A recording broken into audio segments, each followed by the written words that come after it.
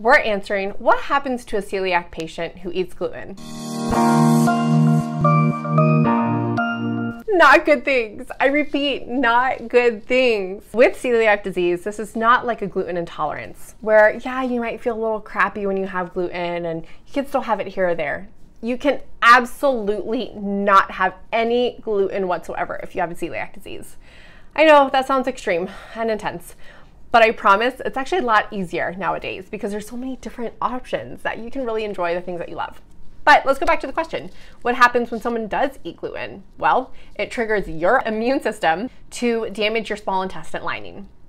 And the small intestine has these villi. They kind of remind me of just things in the ocean that just like float around. I don't even know what I'm thinking of or what I have in mind. Octopus tentacles. Sure, let's think that.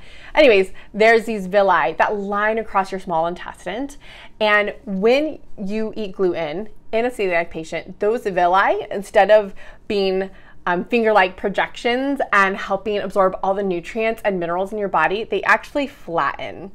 And then when they flatten, this is the issue of not being able to absorb your food and nutrition that you're actually consuming, which is not good. Also produces a lot of inflammation because your immune system, if you eat gluten and if you do it continually, this is furthering your immune system activation and it's causing a lot of inflammation, which then we all know inflammation, chronic inflammation, tends to lead into other chronic diseases.